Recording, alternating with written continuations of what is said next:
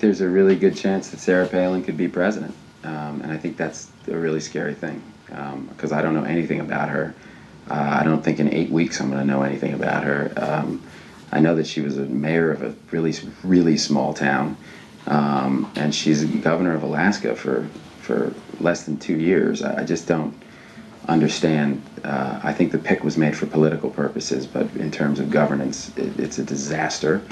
You do the actuary tables, you know, there's a 1 out of 3 chance, if not more, that McCain doesn't survive his first term, and it'll be President Palin. And it really, you know, we was talking about it earlier, it's like a really bad Disney movie.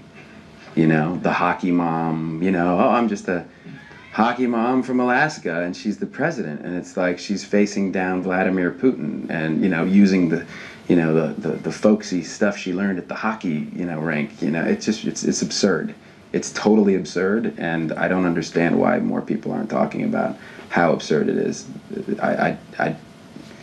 It's a really terrifying possibility. The fact that we've gotten this far, and we're that close to this being a reality, is crazy. Crazy. I mean, does she really? I need to know if she really thinks dinosaurs were here 4,000 years ago. That's an important. I want to know that. I really do, because she's going to have the nuclear codes. You know, I want to know if she thinks dinosaurs were here 4,000 years ago, or if she banned books or tried to ban books. I mean, you know, we can't have that.